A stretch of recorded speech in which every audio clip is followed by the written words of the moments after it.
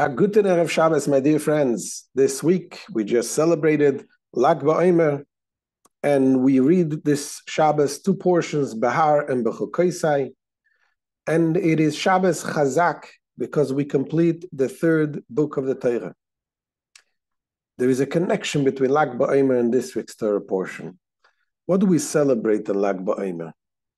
It is the day that Rabbi Shimon Bar Yochai passed away.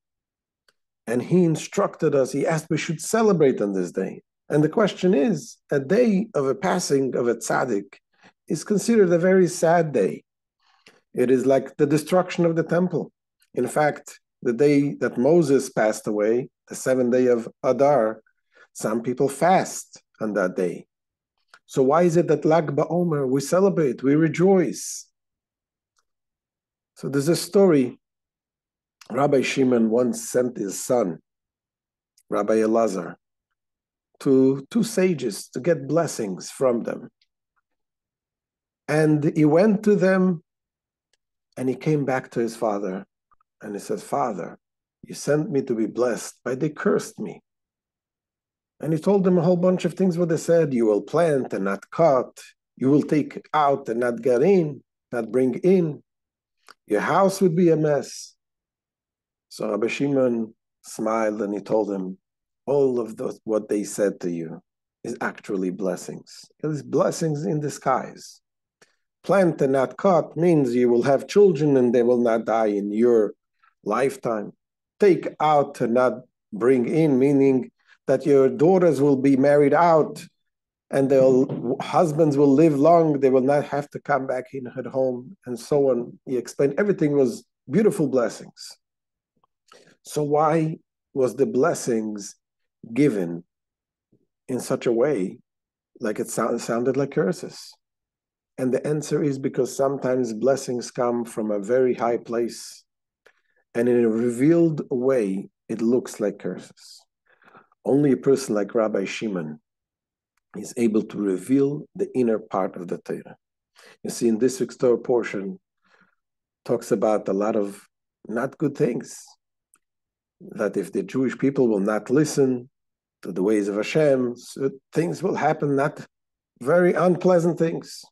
But yet, the Alter Rebbe explains that everything in the Torah is blessings. We have to dig and find the blessings in it.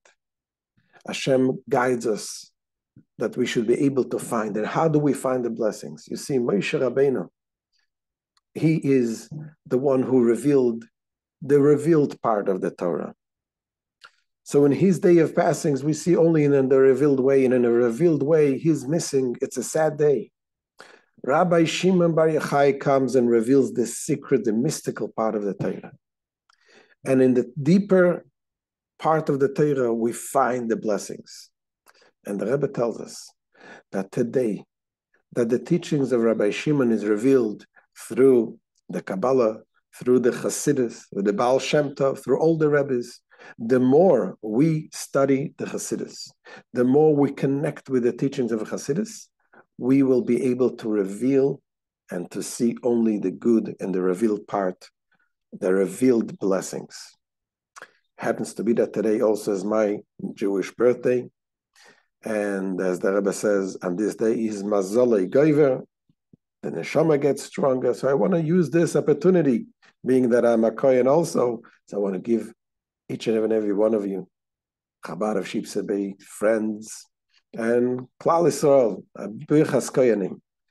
וידבר אדוני אל משה לאמר דבר אל אהרון ובניו לאמר כה יסבר אחוז בני ישראל אומר להם יברכך אדוני וישמרך יאיר אדוני פניו אליך ויחונקה יישא אדוני פניו אליך וישם לך שלום ושמו שמי על בני ישראל ואני אברכם. You should all have a wonderful Shabbos and all revealed blessings until the blessings of the coming of Mashiach. Have a good Shabbos.